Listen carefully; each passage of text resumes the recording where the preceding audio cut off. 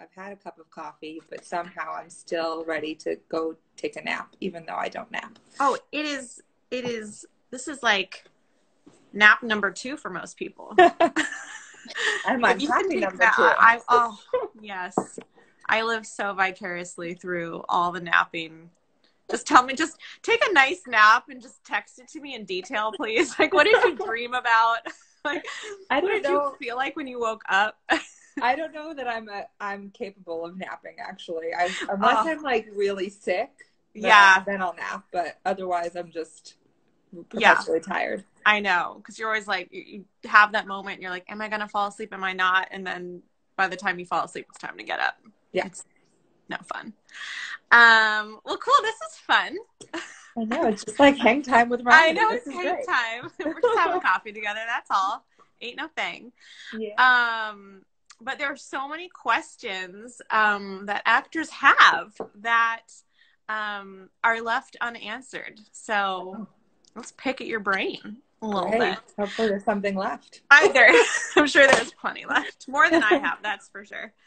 I want to start with, you've been doing so many fun IG Lives with actors. Mm-hmm. So many amazing actors. And I'm just curious, I've watched as many as I could, but was there anything during these lives that you have learned as a casting director, just hearing from their experience or their perspective, that you were kind of like, oh, I'd never really thought of that, or I'd never really thought about maybe an experience that they've had to go through? I think the most interesting thing that I've picked up from those, which I think we can all take a leaf from that book of, you know, their takeaway looking back at their own journeys has been that if they could talk to themselves, you know, however long ago it's been, is that to be kinder to themselves. Yeah. And I think that that's something that whether you're in front of the camera or behind it is something that we all need to embrace. But I think that's a big thing. And then like things that I never even thought about, of how actors have to, like, a whole different skill set of Lucas Gage was talking about yesterday, of like ADR acting. I'm like, I've never even thought about that.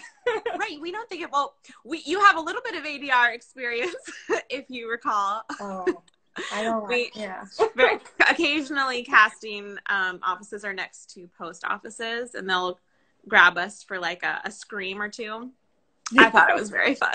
You did, I think, more than I did, because I was always like, well, I'm going to go do it. I thought it was fun. I thought it was so interesting, but it is weird. I was like, oh, you just need me to scream? Like, no problem. But then... I remember the one that I did now. Oh, which one was it? It was like the for Bates, the Arkham Club or whatever, their basically like their sex club, the phone line. Oh my gosh, that's right. I totally forgot about that. You did that. That is Jessica, everybody. You've seen that episode. That wonderful background noise is... There we go. I don't know if it was me in the final cut, but I definitely remember doing that one. That's amazing. Yeah, but it's true. I remember doing it, and I was like, oh, I thought I just like say something into a microphone, but it's tricky. Yeah, especially like when you're...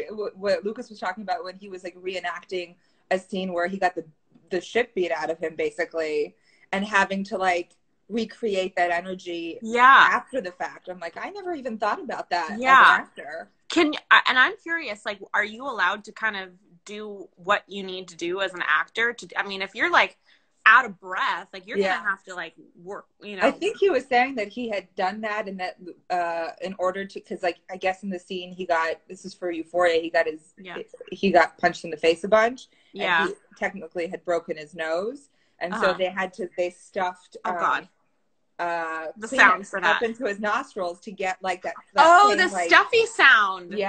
Oh, that's so interesting. I'm like, that's really smart. Yeah, that is really smart. I thought you were going to describe how they make the cracking noise, and I was going to end the live right now.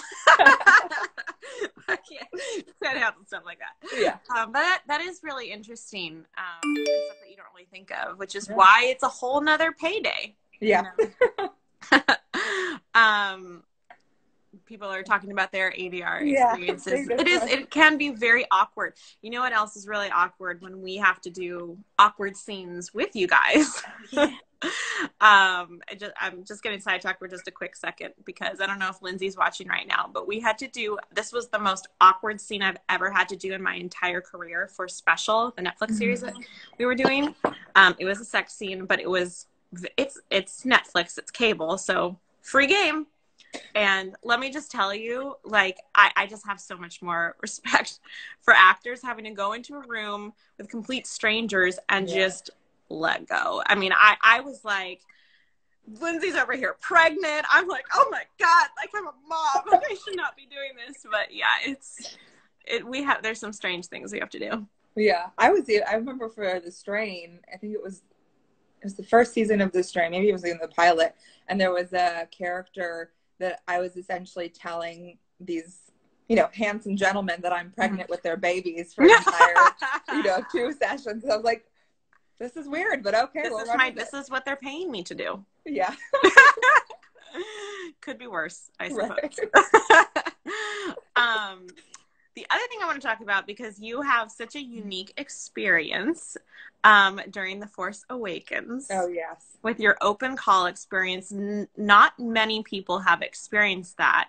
I don't know if there's ever been such a big open call for such a highly anticipated movie before. That, correct me if I'm wrong, but that was a pretty big one. And you spearheaded that, which is pretty awesome. So I'm just so curious. I mean, I know you've told me the experience a few times, but I know other people would like to hear it, but also along the way, just things that maybe you've learned in just the amount of people. I mean, I'm sure a lot of it was like, this is just a practice. This is not incredibly fruitful, but just kind of talk I think it was, unfortunately, so we were doing the open calls simultaneously in the US and the UK.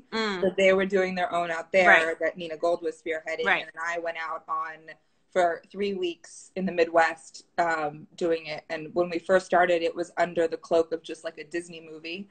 And I think it was St. Paul, Minnesota, that we were an hour into our open call in Minnesota, and the news broke that it was actually Star Wars. Oh my! So what happened at that moment? Well, it was funny because in St. Paul, I think 125 people showed up to that open call. No way! Because they didn't know what it was, and I don't really know how big that community is. Yeah. We started there, and then by the time we got to our next city, which I can't remember what order we were in, but I think maybe it was St. Louis, then it was thousands of people, and then Lucasfilm was at a point where they were like, well, the news is out, let's just embrace it. Yeah. And so we had to go, it was myself and an extras casting director, Marielle and Naviano. We went to, we started doing morning shows, which is not my bag. You know what? I didn't know that. Yeah.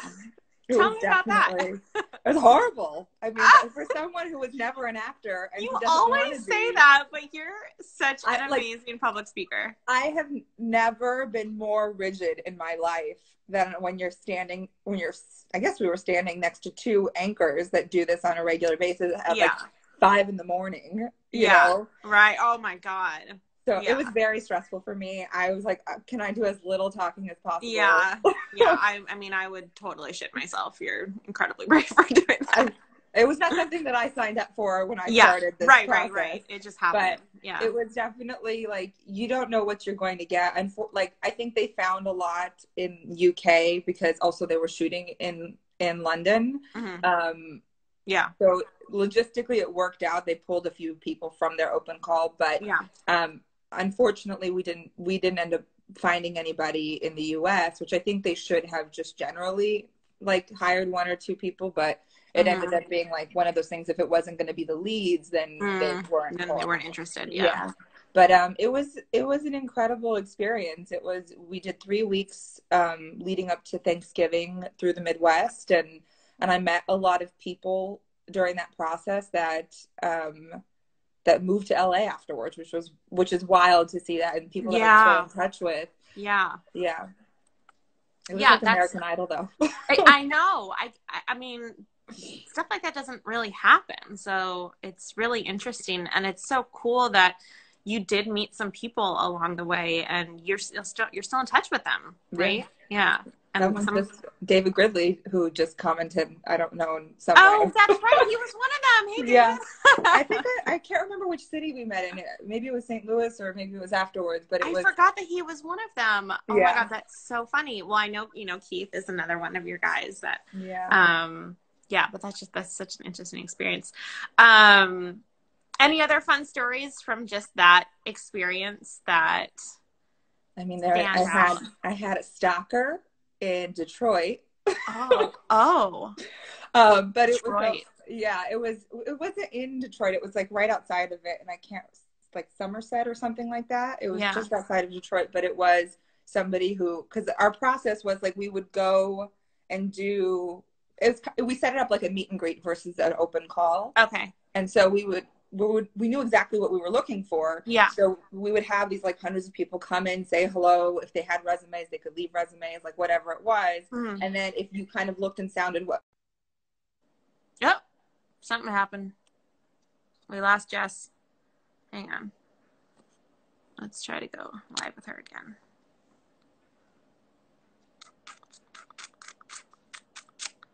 Instagram has been finicky lately. There you are. Oh, well, you're back. Yeah. But if they looked and sounded like what we were looking for, then I would send them to the next person next to me, and then they would give them an appointment time. And then that night I would send out all of the like appointments or they would get their contact information. And then so there was one guy who didn't make it through the first round of hello, how are you? So the initial round is just a quick chat. Yeah. Okay. Real quick, like seconds, which made me feel really bad because people had waited for hours to get into, but it was definitely a whirlwind. And so then the next day I would stay and then I would do the auditions for the next day while Mary Ellen, who was the extras casting director, she would fly to the next city and then set up all of the morning show meetings or whatever it was the next day while I was doing the auditions in a different city. So it's a whole thing.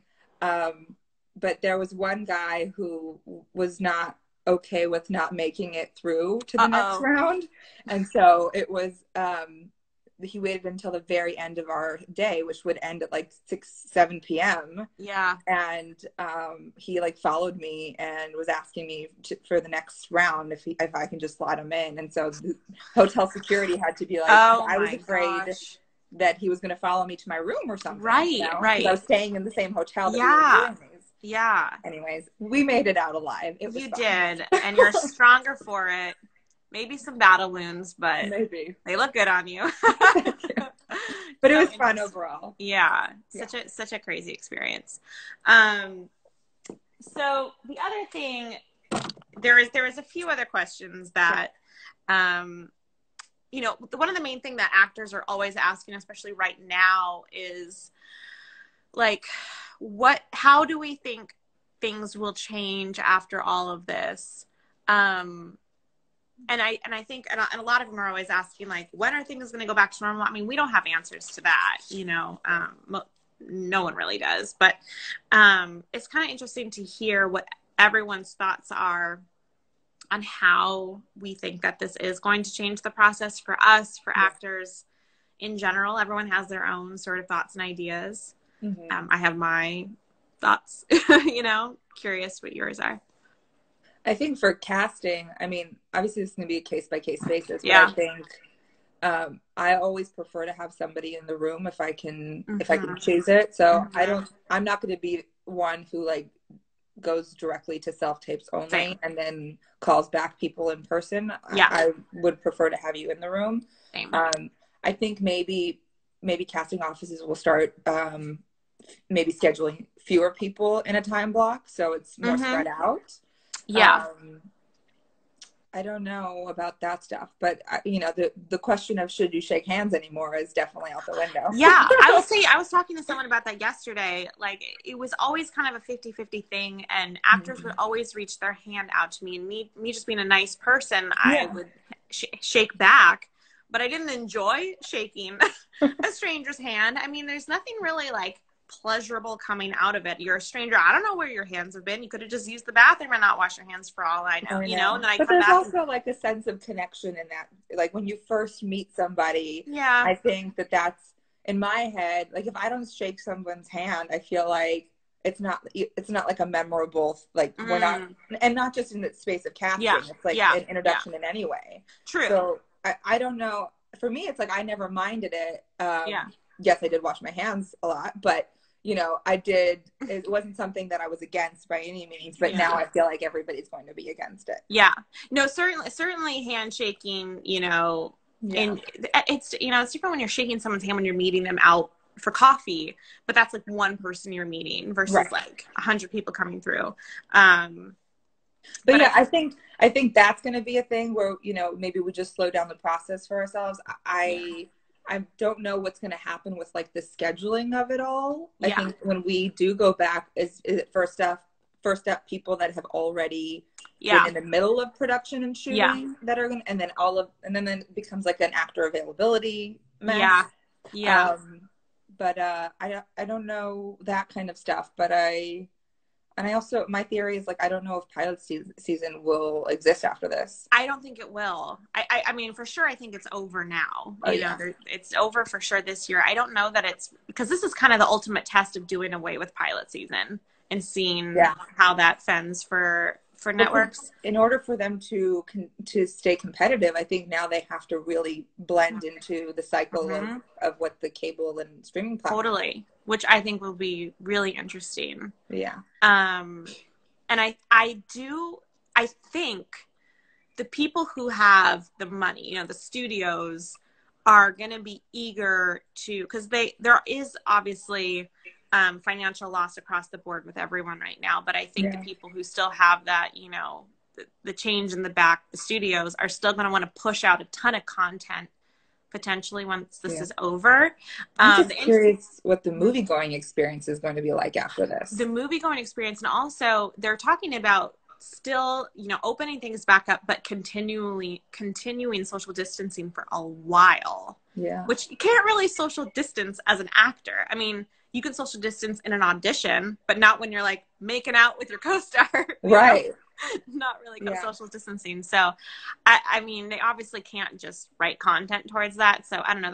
I don't really, that's just an interesting thing to think about. But and will crews be smaller because of this? Yeah, I know. I think it's not going to be as simple as go back to normal, you know, but I do think that there's going to be an eagerness. Luckily, there's a lot of content that we can all watch right now through all of our platforms, but they're eager to get new stuff out there. Yeah. You know? What I've been hearing is that for pilots that were originally picked up to be made into pilots is now a couple of the networks are asking the showrunners for second episodes, just the scripts, to see if they want to pick it up to series that way.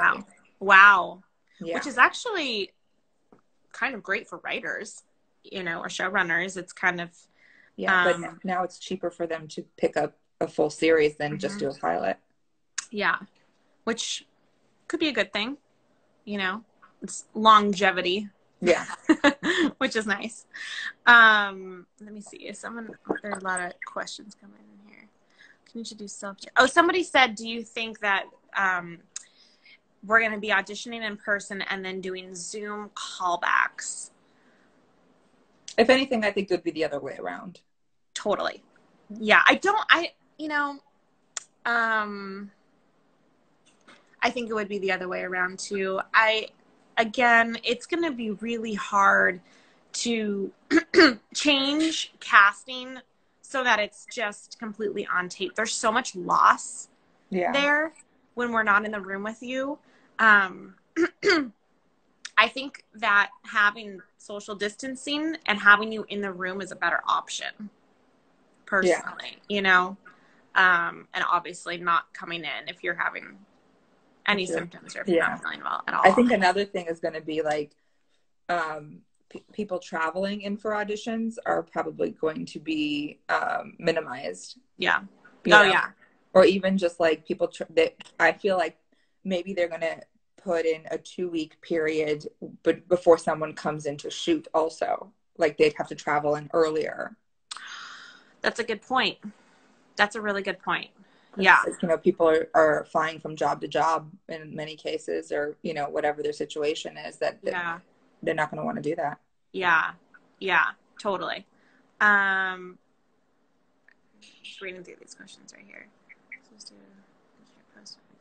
Continue to sell. Let me just see what some of these questions in the question box are.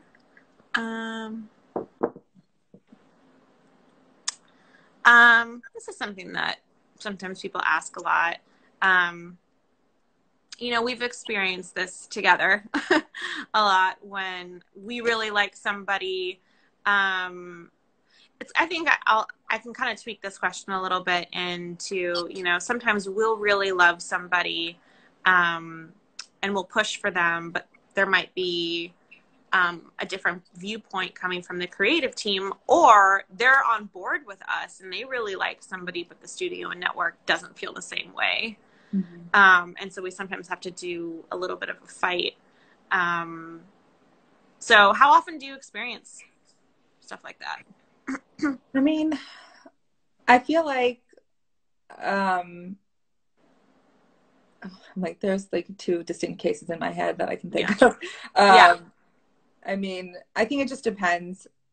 It happens a lot, I think, on different levels. Or we had actually, I don't remember which season it was. I think it was the 2 of us, for Bates, when we had the showrunners were split in their creative, you know, we had 2 choices that we were down to. Yeah. And then one showrunner liked the one that we liked, and then the other showrunner liked the other that was person. me. Yeah. Without giving names away. But yeah, so it's like even between the creatives, they were at odds, but you know, they figured out what they wanted ultimately, or whoever had the sway. Yeah. But I mean, it'll happen on a network level from time to time, or like, yes, it happens all the time. Yeah. I mean, it's a lot of people involved that all have to agree on one person. I mean, when we were working on 11/22/63, that was like, and I know you've worked on stuff that have an insane approval process, but for us it was first send our favorites to the showrunner, then send that favorite to the Bad Robot creative team, then send that favorite specifically to JJ, then send that choice specifically to Stephen King, then send that choice to Warner Brothers, and then send that choice to Hulu. I mean, it was like, and they didn't want to combine any of those people, and it was to get everybody on board with the same person. Luckily, I think because there was an understanding of how many chefs there were in the kitchen or whatever, they tried to really work together to agree. But that was just like, I mean, that's the hard thing, you know, is you can be perfect and amazing for the role, but it's certainly not just us. There's an insane amount of people who have to all agree and have their own visions of what this role is too. Yeah. And it can also be like, we did also Bad Robot. We did the pilot of Believe with April. Yeah. And that was it was a crazy thing because it was right after, I think it's The Master with Philip Seymour Hoffman and Joaquin Phoenix. Sorry, I was reading the question. Sorry, say that one more time. Yeah, after The Master had come out. Oh, yeah. And Rami Malek was in that, and he had been in a couple of things, and we wanted to make an offer to him for our guest star for the show, and this was before Mr. Robot. Yeah. And NBC didn't know who he was on the TV side, and so they wouldn't approve him. Really interesting, but they wouldn't approve him, and it took, because we had Alfonso Cuarón as one of our showrunners and or co-creators and the director of the episode, and he was so passionate for Rami that he was like knocking down every door to get him approved, and it took that. Right, and he wasn't auditioning at that point. No. Right? Yeah. No. So, did he get approved? Yeah, eventually he got approved. Yeah. And he was, because that guest star, it was like he was the focus of the whole pilot episode. Yeah. And there's no reason why it couldn't have been him. They just didn't know who he was. And that's the reason why they were using as to why they wouldn't approve him. And it was so, you know, crazy. Right. Well, that's interesting because we had I don't know if Eric is watching, but there was an instance on Revolution where something similar, it was a recurring guest star role with an option for the second season. So it was a big role. And there was this guy who blew Erica and I away, and we loved him. And it was Matt Viro. You know who he is. And and he hadn't done anything at that point. Mm-hmm. So the network was like, he didn't have anything else to show for himself. It wasn't even that they were. He was a theater actor, right? He was in Spring Awakening, and he was yes, that was kind of it. So I got a bootleg version of Spring Awakening, like something like filmed in the back of the theater, and I watched the whole thing. I like Spring Awakening anyway; it's fine. Yeah. And I cut and edited that bootleg footage from the back of the theater in a way that showed what I thought was going to help get him approved. Yeah. And it's so funny, but like that's what did it. I like Tepper. Illegal. Illegal. I mean, probably. But hey, he got the job. But hey, he got a great job. He then became a series regular on a show that you worked on that one, right? No. Oh, but we helped his career. Damn it. I think that's literally my favorite thing to do when I go to we'll censor that. Yeah, when I go to agents and managers and they're like, oh, we don't have a reel for them. Like everybody should know who this person is, and probably most people don't, aside from us. Yeah. And so I'll go and I'll cut a full reel for their actor. Oh yeah. Myself, and then I'll send it to them and be like, absolutely, there you go, there's your client's reel. I've cut so many actor reels and I've done so many weird things to get people approved, because you get that specific note from the network. They're like, well, she's just really like she's just really tough, she doesn't really have like a soft side to her. And we're like, okay, she's an actress, but you know, they can figure it out. Yeah. But we'll have to just like get really creative, and I know I've done this with you in the room, and I will go down their IMDb and look up the weirdest stuff that they may have done. I'll Google it. I can probably go into private investigation after this. I mean, I will search for the YouTube weird short that person has done and find that really soft side. Because the interesting thing is, you would think that the agents and managers would help do that. You know, I will call them up and we'll say, everyone loves her. She's perfect for this. The network's having a hard time approving her. They think that she's too tough for it. Do you have anything softer? And they're like, no. Yeah. And you're like, so it just ends here. Yeah. You know, and I'm not ready to give up. So we'll just do I'll do weird things to get an actor hired. And we've done it before on the last thing we worked on, where we had to have the writers, in order to get the network approval, the writers to write scenes specifically to show the actor's range. Mm-hmm. And then we had someone at Chelsea help us and read them for like 45 minutes to get that. Oh, so yeah. It's like, She had already left LA at that point.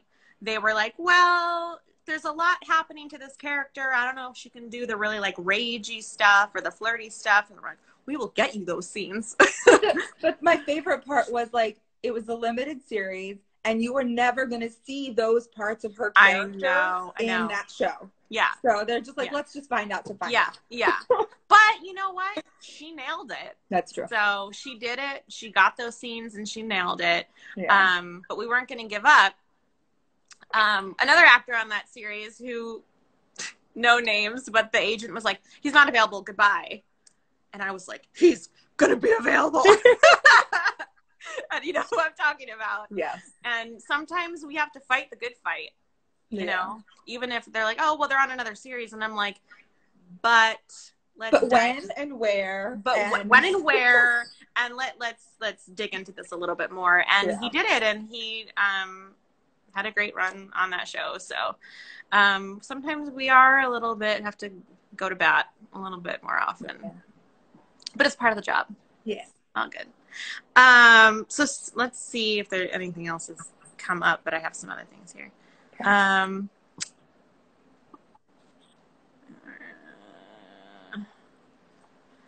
So these have been answered before.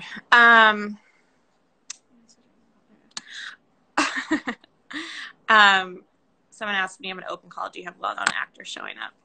That would be nice. Well-known actors? No. For Star Wars, it was like dads and their daughters. Oh, really? When the daughters were like, I don't know why I'm here. My dad wanted me to do this. I don't want to be here. Do I get my ice cream now? Yeah. That's hilarious. Entertaining. So this is a fun question that I think actors love to hear from all casting directors, and it's what are your biggest pet peeves? I know you've been asked that a lot, but my first biggest pet peeve is when people walk in with excuses. Because it's like, it doesn't, like, I know how long you've had with this material, whether it's a short amount of time or not, like we have an understanding of what that is. Yeah. So I hate excuses and you know, whatever it is. Yeah. People that come in unprepared. Yeah. Is a big problem for me. Yeah. What else? I mean, we've worked together for a long time. What I know. That's literally what I was just trying to think of, things that I think that suck the energy out of the room. Yeah. A big pet peeve for me is when, and Erica kind of said this too, but when actors come in and read and they're great and we send them for a choice and then they're the choice and then they pass. Oh yeah, I hate that too. That's true. It's like, it makes us look ridiculous. And it's like a total waste of time for us. Yeah. I mean, if you didn't like it, but you came in and drove across town and memorized the lines and put some thought into it. Ooh, that reminds me. Another thing that I hate is reschedules. Oh, yeah. That's just literally for the heck of it too, right? It's just, it makes me so upset when an actor reschedules at the last minute. And it may be lack of communication between the actor and the agent, or lack between the agent and us, but it makes me so mad because it's a blatant disrespect for our time. And also, you just wasted that opportunity for someone who actually wants to be here. Yeah. You know, so for me, it's like, if it's a real reason, like someone is sick or a car trouble, like something like that, like I understand, but it's like, it makes me so upset when someone comes at the last minute, that I've started a new policy in my office. Amazing. That if someone cancels at the 11th hour and it's not a real, like, legitimate reason, or they just haven't had time to review or whatever it is, like, you are now on my self-tape list. Like, if you want to be considered for this, you have to self-tape. Yeah. I'm not going to spend my, like, another slot for somebody else that wants to be there. But that makes me so mad. Yeah. Especially when you reschedule someone two times and then they pass. Yes. I'm like, and that happens often. Yes. It makes me so upset. Yeah. And the other thing is when people, and this happens a lot to me too, is when they don't show up and then I'm just about to either call or email their agent, and then all of a sudden an email comes through with, oh, they couldn't make it, but she self-taped. Yeah. You know?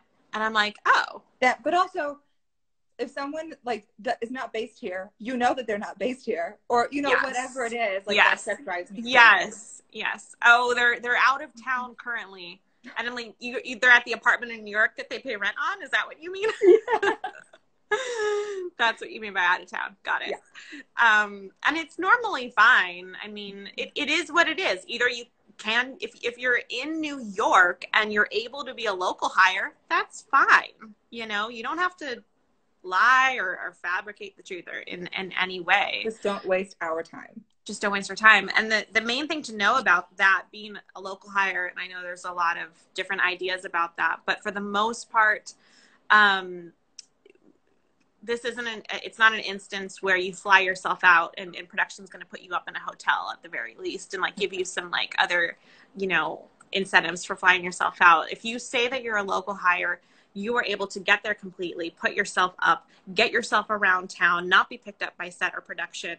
You are treated as if you are local to Los Angeles. And on top of that, you need an LA address that you can provide. It doesn't have to be, you don't have to go out and buy a second property. But anyway, just wanted to throw that out there, because sometimes I've had a lot of experience with that on the last series that I was just working on, with not quite grasping the whole meaning of what it means to be a local hire. So I always like to reiterate that. Someone asked us, can we use a ring light for self-tapes? Oh, sure. You mean like this? Or this? These guys? I don't care, as long as it's balanced lighting. That's I don't care either. I just like, I have the house that I'm at is so dark. And I bought this for auditions. Because I thought it would be good, and so I've been using it, and it holds your cell phone, which is nice. But I don't care either. It doesn't really. I see a lot of self tapes with that, and I do notice it, but it whatever, you know. I mean, it's a self tape. It doesn't have to be anything crazy fancy. Just put the self tape together. Yes, totally. Any self tape tips for quarantine, especially for those of us who live completely alone? Decent lighting. Framing is like mid-bust up, like Romney right now, perfect example. And completely alone, I would say use any resources you have doing Zooms or We Auditions or whatever it is to have a reader, because we all know that it's, you know, auditioning is different than doing the job, but you have to give yourself an opportunity to connect with somebody. So I would advise not to pre-record yourself, because that I think is distracting for most people. It is distracting. And it's pretty simple. I mean, you really just need two devices, one to record yourself with and one to FaceTime or Skype with on the other one. So if you record with your cell phone, then just email an actor friend the sides. Give them a time of when you want to get on FaceTime and record it, or run through it, and then we're hearing their audio and you're recording yourself with the other device. So you just really need a computer and a phone, or a tablet and a phone. You know, that's really the easiest way to do it. Yeah, and the phones are great. I mean, quality's awesome, so you don't have to go and do anything crazy fancy. Yeah, not even at all. What non-traditional survival jobs have you seen actors have? Non-traditional. Do you mean like right now? Because that's an interesting question. Like, to survive this? I'm like, I'm ready to sign up for whatever that is. I know, too, like, so. what are these jobs you're speaking of? I don't know. I feel like I've seen, I don't know if it's really considered non-traditional, but I feel like I have had some friends that, you know, are ushers at the Geffen, or, you know, do stuff like that, it's regularly scheduled, or different theaters. Now we're pre-COVID-19. Got it. Yeah, now I don't know what the job is, but let me find out. Yeah. Share it here. Share the wealth. But I think that those are interesting, or getting involved in different actor studios in different ways. I mean, I don't really know what would fall in that category. Yeah, I mean, the nice thing about, I think, this time that we have right now is two things: is the time to figure out maybe some of that stuff, but also realize that so many businesses are going online now, and to kind of figure out how you fit in that way. I know there's a lot of need for any sort of web developing, and I know we have some actor friends who do web developing at home, because, you know, you work from home and you can create your own schedule, and it's such a high need, especially right now. And there's so many online classes that you can take for that. And it pays pretty well. So there's even services where if you have a website and you have an issue with your website, you just live chat with someone and they fix it for you, and that pays pretty well. So it just takes some like online courses, and honestly a lot of YouTube tutorials, just an idea that I've had because of everything going online these days. But like virtual assisting, probably. Virtual assisting is a big one too. There's so many virtual assistant websites that are probably really busy right now. I don't know any off the top of my head, but if you do a Google search, I'm sure you'll find some. Yeah. Um, painting, wallpaper, light construction. Yep. All fun things. What are your thoughts about social media and actors? I know we kind of talked about this a little bit a while ago, but. Yeah, I think, personally, I think it's a great resource. I'm not someone who is actively looking at like follower count. That if I ever look at someone's social media, it's not what I'm looking at. But there will be times like I am scrolling through my own Instagram stuff, like just through, I don't know what the section is, but it's like where they just populate your feed. Where it's not stuff that you actually follow, but it's like explore. Yeah. So like I'll thumb through that and stumble upon things, or that end up being like, oh, that person looks interesting, let's look at that. So that's definitely happened to me before, but I don't. It's not something that I'm actively looking at in terms of bringing people in because they have such a following or whatever it is. But that's the most things I think. Being respectful through your social media also is a big thing. Because before I put you on a set for 6 months to 7 years, like I'm going to make sure you're not a crazy person causing trouble. So those are my, like, what I look for specifically, but nothing crazy. Yeah. I think this is an agent question.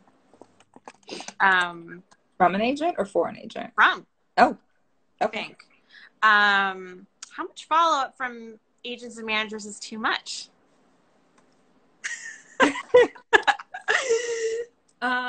If it's pilot season, don't follow up until pilot season's over. Yeah. I think that's fair. Yeah, it is fair. And then, or if you are, just to see if someone is in the mix, like at a later date. But you will probably know if someone's in the mix if they're pinned or not. You will know. You will know if your client's in the mix. Yeah.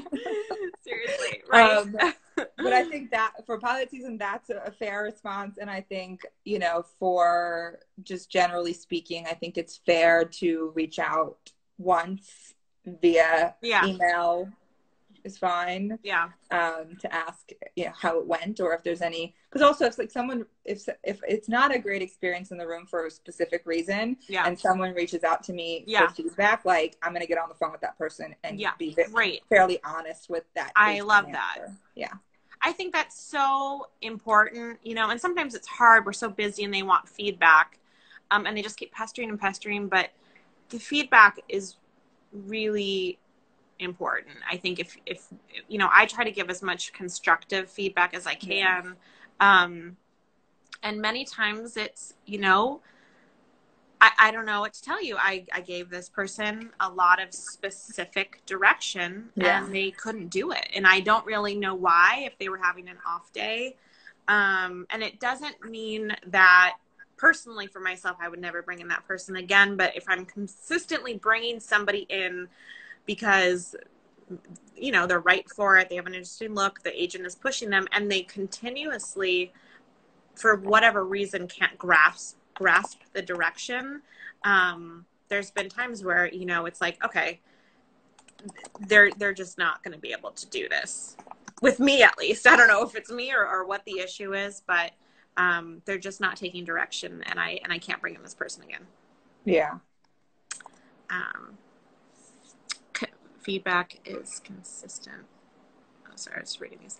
I think also knowing that, like, as an actor, when you get good feedback, but you're not booking the jobs, I think those things are kind of unrelated, because there are so many things. Like, we had the experience where, for the TNT thing, that, we read so many guys that could have booked the role that we were working on, but then somebody just sent in a tape that blew everybody else out of the water. I wanted to talk about that too. That doesn't discredit the work that you did as an actor or how good your audition was, but 100%. It's just somebody completely, like, the bar has been set now. Yeah. And let me just tell you, there was a role on that show that was tricky, I guess. And you're so right, though. This self-tape came in from your genius brain who thought to set him up. It really was a great idea. It was a shot in the dark, though. But yes, it was. But oh my God, he did it, and he was. Let's just say we watched a self-tape. How many times do you think? I don't even know, but I have this visual of us standing around my computer and you just like with popcorn. Oh my God. We were like snacks. I was always snacking. Mostly so Cheez-Its. I'm sitting there with Cheez-Its and I'm like, can we play it one more time? Just play it one more time. And, I mean, just to talk about that specific self-tape, I mean, it was taped in like the way a self-tape should be taped, but there was something about the way his connection came across, I think, on camera, that is something that I personally noticed with self-tapes. When an actor is able to connect with the material and just really take their time with it, it really creates a beautiful self-tape. Yeah. And I think it was also because it was such an intense character that had so many layers. Also, someone asked, what show was it? It hasn't aired yet. Yeah. I don't know if it will air, but it doesn't matter because no one has seen it. It hasn't aired yet. It was the lead of the series, essentially, big series regular role. Yeah. And it was just like, it was such an intense and intimate setting for the scene. Yeah. That the way he staged it also was very intimate and very very close intimate and connected. Yes. And it was just like you could not stop watching. I've shown so many people, I probably shouldn't have shown so many people that self-tape, but it was just like, it was mind-blowing to me. But I think that's a really good point for self-taping, especially when you're doing something really dramatic and emotional. Yeah. If you're too far away from the camera, like we can't connect with you. You know, like when you're watching TV and movies and you see a really dramatic emotional scene, you're never gonna see that on a wide shot. Yeah. You know, so you should always keep to that like closer medium frame. But yeah, it was really sort of the way that he had staged himself, knowing what he wanted to feel from that scene. Like reading the scene, knowing as an actor, how do I want to feel and how can I film this so that they feel that too? Yeah. And I feel like that's what he did. And it was brilliant. And I've never got, that was a particular show that was incredibly hard to get people approved on. And I don't think there was any disconnect. I think it was just, they were really excited about it. And I think they wanted to be very, explore all the options, as they say. Yeah. But with that role, like I've never seen an actor be approved so quickly. I know, but that was the thing, because like when we sent that approval out just to our creative team, I think I wrote in the email like, if this guy isn't the character, I don't know who is. Yeah, I think you even said like if he's not it, I quit casting or something like that. Which is how I felt. It's like if this guy is not perfect for the role, I need to go back to school and get a new degree. It was I think it would be on par for me with Benedict Cumberbatch's audition for Khan. Oh my God. Like that was, I think, Yeah. We can't release the self-tape, guys.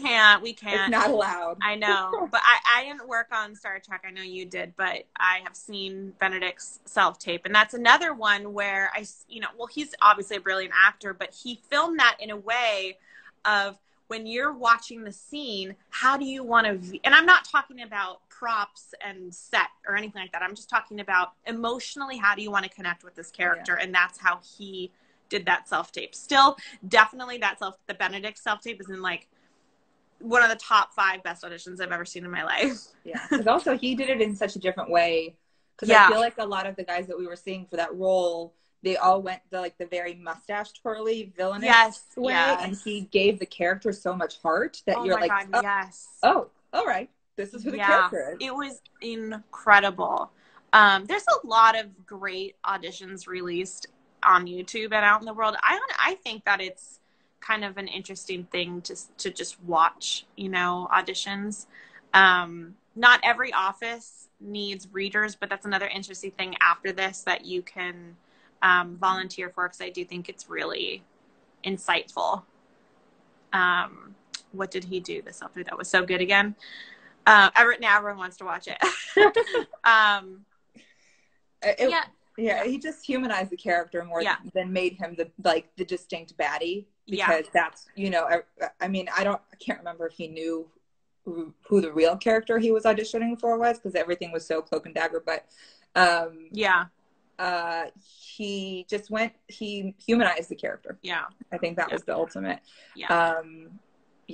I think that's the biggest kind of takeaway with stuff like that. Sometimes actors get material and we get material and we're like, this is so cheesy, you know, how are they gonna make this so that it's not mustache twirly?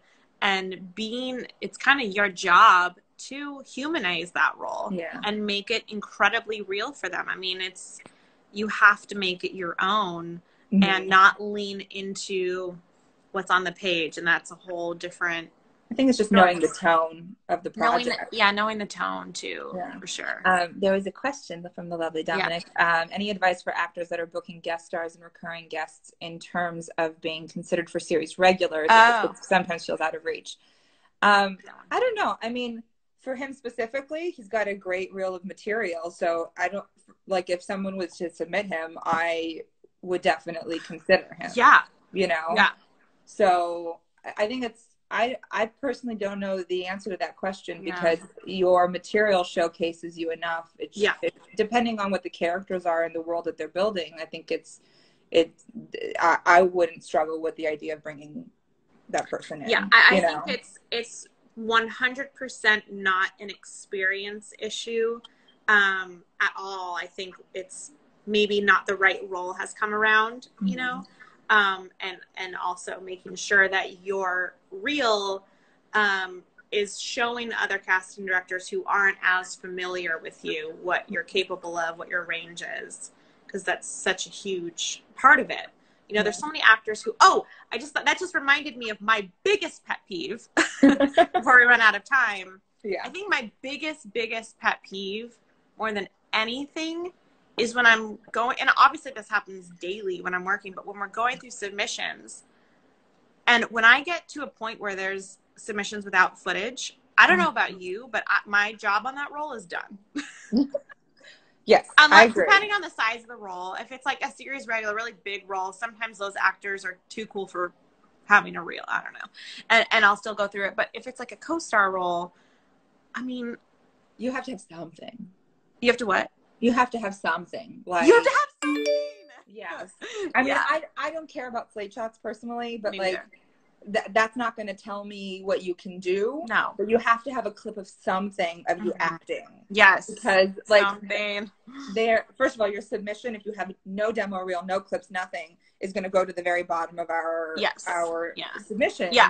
But also, like, we don't have time to chase your agents and managers for material. Like, that should be something that's in your account, so we can have a quick reference for it. Because like, there, you know, the idea is like, oh, this person looks cool, like, let's get their demo. But the amount of time that we have is very minimal to actually execute that. Yeah, I mean, can you imagine going through all the people who look interesting, but you'd have to reach out to their agents, managers, and say, hey, you submitted this person. They look cool, but like, got any material? And then I think what's even more frustrating is when they say, oh yeah, here's their reel. And I'm like, it's not uploaded anywhere, you know? So just, there's obviously a lot of actors who don't have anything on their profiles. I am very curious as to how those actors are getting auditions, if any at all. But, now is your time to put something up there. You know, you have all this time to put a great scene on tape in self-tape format. There's been so many great challenges going around. Maybe take something from that and put it up there. But you have to have something. It's so important. I don't see how you can get anywhere with just a headshot and resume. It just doesn't really make sense to me. Yeah. Commercials may be different, you know. I don't really know. I think their process is a little bit more physical, but I don't know anything about commercials. Is there a way to get around the $22 a minute cost? Is that how much it is on breakdown? That's insane. That's so much. $22 a minute? That seems high. I don't know, but that is crazy. That's very high. I didn't know that. Is there a way to get around the 22? Okay. I have thoughts on that. What I'm seeing a lot, I'm just going to make this quick because we only have like 4 minutes left and then Instagram kicks us off. What I personally see a lot of is your reel and then maybe another reel and then a whole list of clips. And if people are paying that much money for all of those, all of those clips are in your reel, then like save yourself some money. Yeah. You know, because for me personally, it's much easier to click on one thing and skip through and watch a few seconds of each clip than to click something and like that wasn't the right thing. Like, should I try this? And it's just much easier to click on one full reel and make sure that all those clips are in that full reel. So yeah, that's smart. Put your Vimeo link in the notes section. Yeah, because that's actually clickable for us. I don't think it's clickable, but like, well, it's clickable when you do the submission notes, yeah. right? Oh, yeah. I don't know, because you can't. I think there's the way that they get around it of like if they see an HTTP or a www, then they remove it or something. Breakdown says. Yeah. I've heard that before, but I feel like if you don't do the www and you just put the thing.com, you might be able to get around it. And like if it's there, that's all I care about. But that's like $22 a minute is that insane. is a lot. That is a lot. But like I said, the easiest way, but definitely don't put a reel and then clips. Personally, I don't think there's a need for that. If you're putting double up there, that's a lot. I mean, I get very overwhelmed when I pull up someone's submission and there's like 20 clips. It's very overwhelming. Yeah. You know. Anyway, now yes, it can be very expensive with these service sites. I'm so mad. Yes, I know. We have like 1 to 2 minutes left. I try to get off before Instagram kicks us off. But thank you so much for doing this. So fun. Yes. It's always a good time to hang out. Always a good time. Just, one little hop over the hill. We're not that far from each other. Take care. Thank you again for doing this and stay safe. Stay healthy. I haven't been outside in 3 days. So. You haven't? No. Wow. Okay. So well, you're doing good. I'm going out today. I'm proud of you. I can't do this anymore. Be careful. Be watching you. All right. I will talk to you later. Talk to you later. Bye, Thank you, everyone. And yes, this will be up on IGTV later. I saw someone ask that. Okay. Great.